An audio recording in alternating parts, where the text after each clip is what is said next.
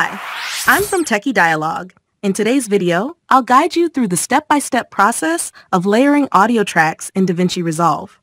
Audio layering allows you to stack multiple audio clips, just like video tracks, making your workflow smoother and more organized.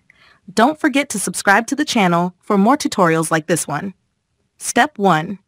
To enable audio layering in Davinci Resolve, you'll need to adjust a few settings. Start by going to the View menu located at the top of your screen. From there, select and enable Show Audio Layers. Step 2. Next, open the Timeline menu and enable Layered Audio Editing. Activating these two options will enable audio layering in your project. Step 3. With audio layering now active, you can begin adding multiple audio clips to the same track.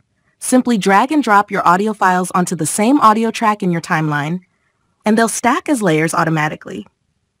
Step 4. To edit or adjust these layers, click on them individually to select, move, or make changes. This setup is perfect for aligning sound effects, music clips, or voiceovers while keeping everything neatly organized on one track. And that's all it takes to layer audio tracks in Davinci Resolve. Thanks for watching, and I'll see you in the next tutorial.